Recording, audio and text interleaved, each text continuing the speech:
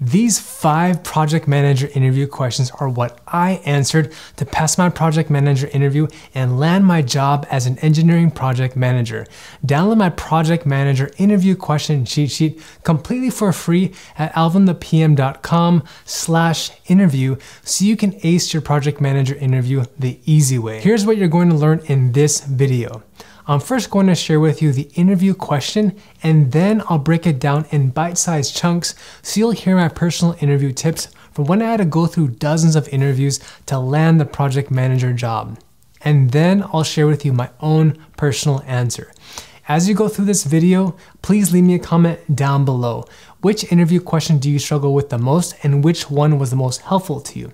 Let's build a community, let's learn from each other so we can grow in our careers and earn the income that we deserve. The first question is, tell me about yourself. I can 100% guarantee that almost every single person, from the recruiter all the way up to the hiring manager, will ask you this question first. This question is meant to break the ice because they genuinely want to know a little bit more about you. If you've already made it to the interview stage, this is the question that you want to sell yourself and give your mini elevator pitch in less than 3 minutes. Don't give your entire autobiography here, and definitely don't talk about anything which is not related to the job.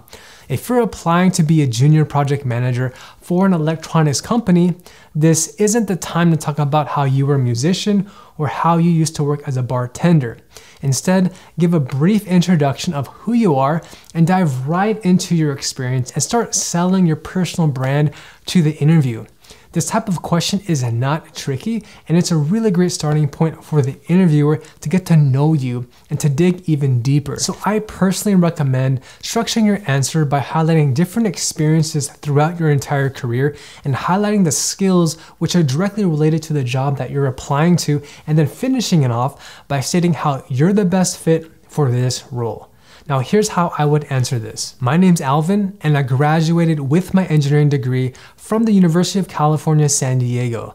I'm a certified PMP project manager and a professional Scrum Master with over 10 years of project management experience with implementing agile and waterfall projects in the software, hardware, and product-focused domains. For my time at Company A, I've managed new product launch initiatives, and I've led a global team of more than 15 team members to launch our product to market on time within 3 years with a budget of $1 million. My experience has grown to manage an entire program of more than 10 complex mechanical design projects. I love leading and motivating teams towards a vision, overseeing projects from the beginning to the end, and that's why I'm so excited for this opportunity as a project manager. So the key here is to practice your answer to this question over and over again until it rolls off the tip of your tongue really easily, and you don't stutter, slur your words, and you don't speak too fast. Again, keep this less than 3 minutes total. The second question is, what skills make you a great project manager? Someone who is a little bit new to project management might just talk about all of the hard skills and what they learned from studying the PMBOK guide, and they might say, I'm really good at planning and organizing all the details of a project and putting together a very robust project management plan. I'm extremely hands-on with using Microsoft Project, and I know how to manage our budgets using earned value analysis. Unfortunately, this type of response is not what the interviewer wants to hear from you. Can you see how I only talked about hard skills such as creating a plan or using a software tool, but I didn't even mention anything about the people or the leadership side of it? You want to set yourself apart from other candidates, and the way to do that is not to recite the skills that you learned from the PMBOK guide, but to focus on the human interactions. You want to emphasize skills around communication, motivation, and leading people on your team. Trust me, the people who are interviewing you, they know that there's a huge gap between what's written in the PMBOK guide, all of that theory, versus what actually takes place in a real-world project. And that difference is the human element. Here's how I would answer this question. What makes me a great project manager is my drive to connect with others and to really understand who each person is on my team.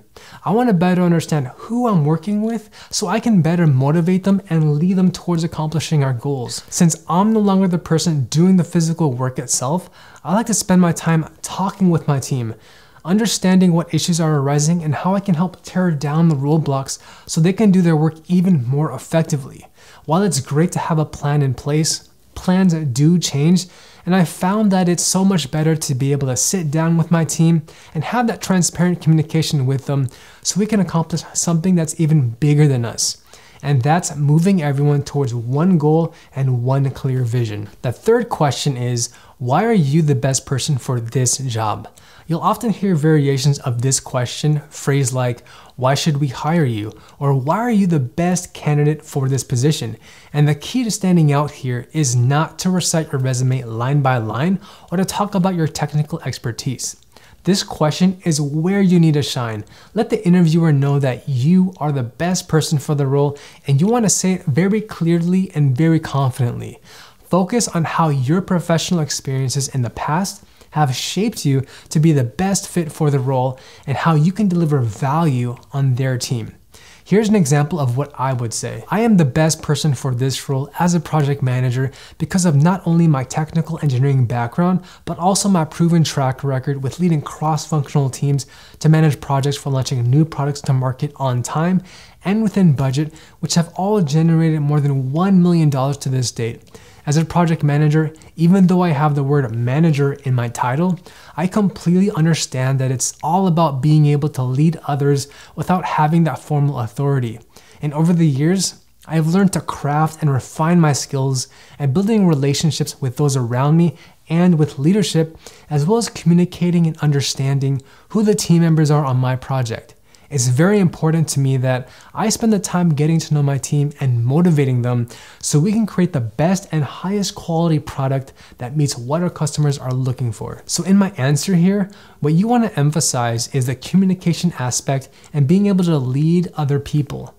Remember that as project managers, we're not the ones who actually do the work on the project.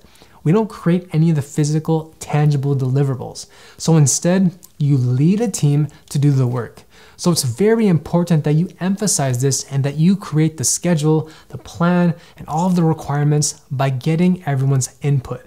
If there's any specific projects that you want to highlight, then I recommend also talking about a key accomplishment from that project and how you can bring that value to this new role. By the way, if you're getting a lot of value out of this video, do me a favor and smash that like button. It truly shows your support and it helps the channel out tremendously so I can make even better videos like this. All right, so the fourth question is, what is your greatest weakness? This question is a trap and it can be a downfall to your interview if you don't know how to answer it correctly. So don't make the mistake of saying that you don't have any weaknesses, because everyone, and I mean everyone, has a weakness. The hiring manager probably has decades of experience and they're going to call you out on it if they sense that you're lying or you're not giving a truthful answer. So the key to standing out here is to actually just be honest with yourself and open up. Look at your previous end of the year reviews from your past managers and review the feedback that you received.